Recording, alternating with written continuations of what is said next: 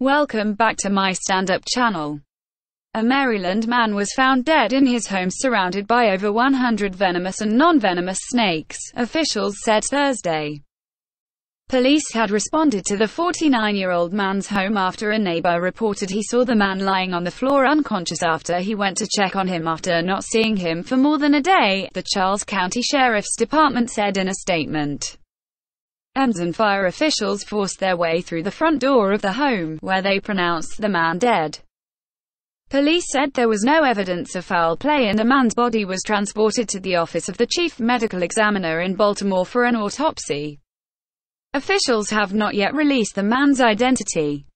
Police discovered over 100 snakes of several varieties inside the home, which the man's neighbors were unaware of.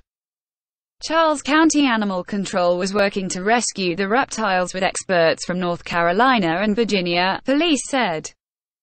Jennifer Harris, a spokesperson for Charles County Animal Control, told WUSA 9 that the department had tagged and bagged over 125 snakes. Harris told the outlet that neighbors should not be concerned. I do want to assure the community, and anybody living in this neighborhood, we have not seen that any of the snakes were not properly secured or could have escaped, she told the outlet. I know people were worried that there could be some danger to people living nearby, but at this point, we have not uncovered or determined that any of the snakes actually were not secured after this gentleman's death.